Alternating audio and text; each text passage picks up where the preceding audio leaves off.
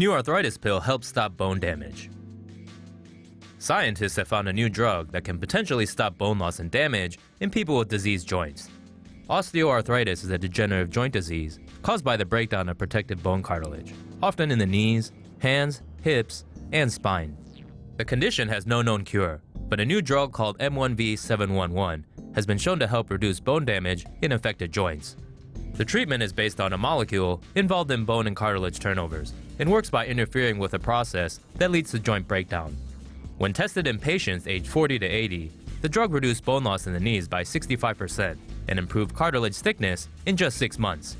By contrast, those given a placebo reported a slight increase in bone loss. The drug has very few side effects and is reportedly the first to target the diseased bone structure, instead of simply managing the pain like most existing treatments. Yup, you're old. Newsflash! Fight on the MRT with no foreigners involved. In this video, shot by a commuter in Taipei on Wednesday morning, a crazy old bat with some serious scrap is seen accusing a woman of not knowing how to raise her children properly because a little boy brushed her leg.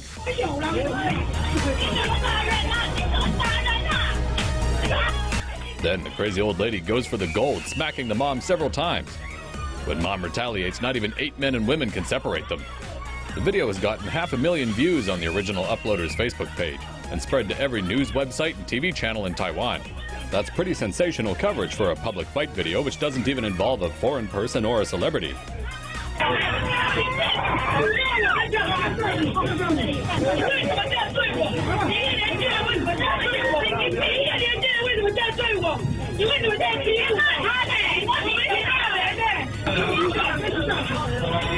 Whoa, Grandma's coming for your wig.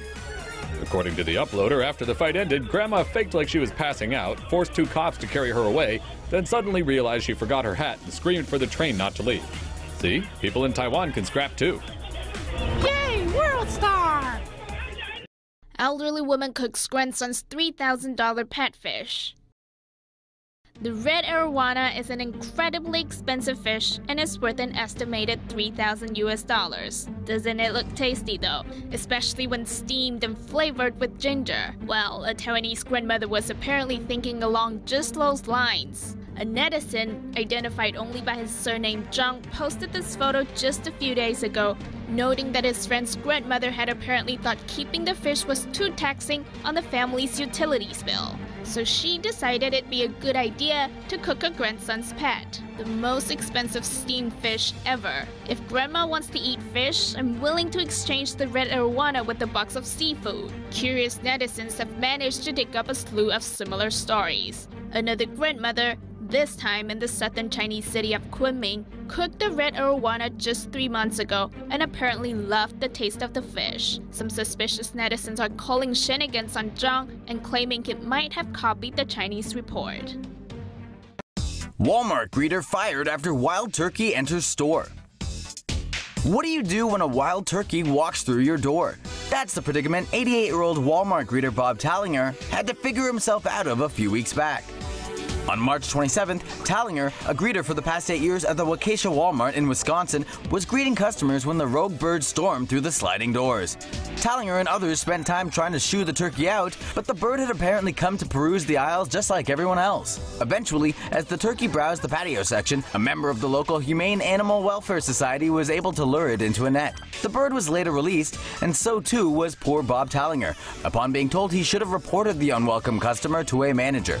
Local news media interviewed Bob and his wife after the firing, who said Bob's job was to greet people, which he was excellent at. The old man was never made aware of staff protocol in the event a wild turkey snuck in. When reached for comment, Walmart issued a statement saying, quote, "We appreciate the public's concern and take this situation seriously. While we will not comment on HR matters, we can confirm Mr. Tallinger is no longer with the company." Fortunately, Bob's been recruited and hired at a local nonprofit consignment shop. Greet on, Bob. Greet on. Monday afternoon in Brussels, Belgium. A busker starts beatboxing for the crowds. The beat was already pretty fresh, but somebody's granny decided to put a dip in her hip and get crunk for the crowd.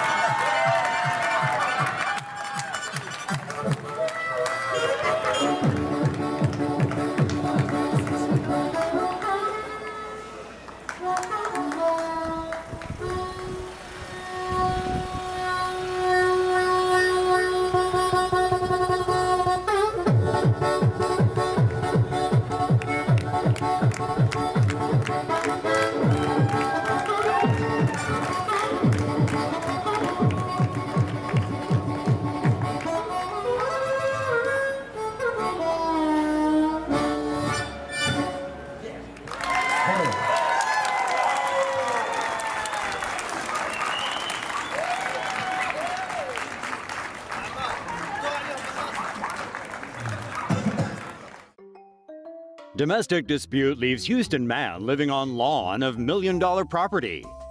An elderly Texas man has been left living on the lawn of his $1 million mansion for 6 months following a bitter domestic dispute.